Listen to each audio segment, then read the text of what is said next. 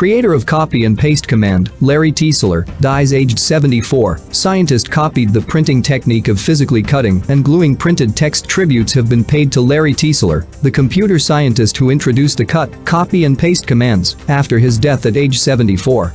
The Stanford University graduate, who was a pioneer of early computing, died on Monday in San Francisco. He worked for blue-chip firms including Apple, Amazon and Yahoo. Tesler appropriately began his Silicon Valley career at photocopying company Xerox's Palo Alto Research Center, PARC, before being recruited by Apple's founder, Steve Jobs. Xerox wrote on Twitter, "The inventor of cut, copy and paste, find and replace, and more, was former Xerox researcher Larry Tesler. Your workday is easier thanks to his revolutionary ideas."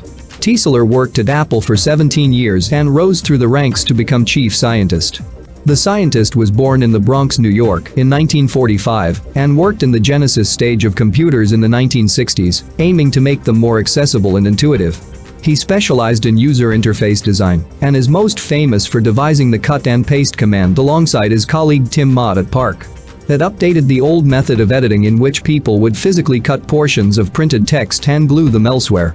The command was incorporated into Apple's software on the Lisa computer in 1983 and on the original Macintosh the following year. A young Jobs visited PARC in 1974 and was shown around by Tesler. The scientist showed the future Apple boss the firm's prototype Alto personal computer and moved the cursor across the screen with the aid of a mouse.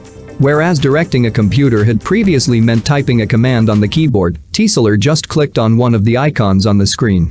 He recalled, "Steve started jumping around the room, shouting, 'Why aren't you doing anything with this? This is the greatest thing.